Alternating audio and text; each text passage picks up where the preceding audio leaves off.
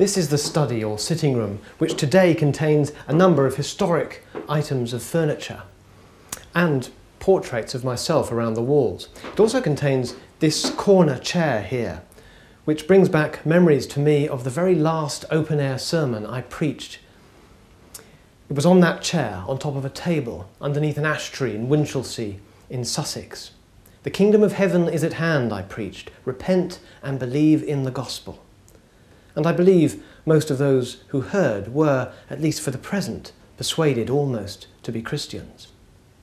The original fireplace in the corner here would have warmed this room in the very depth of winter if we had brought up enough coal to do so.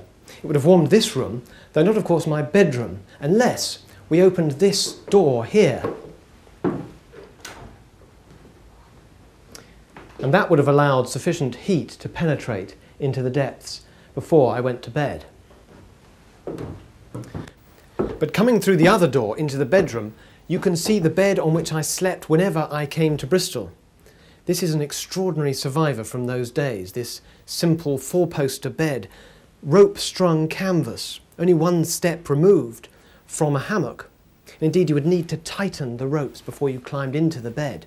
And if anyone's ever said to you, "sleep tight," before you went to bed, it was beds such as these which were the origin of the phrase.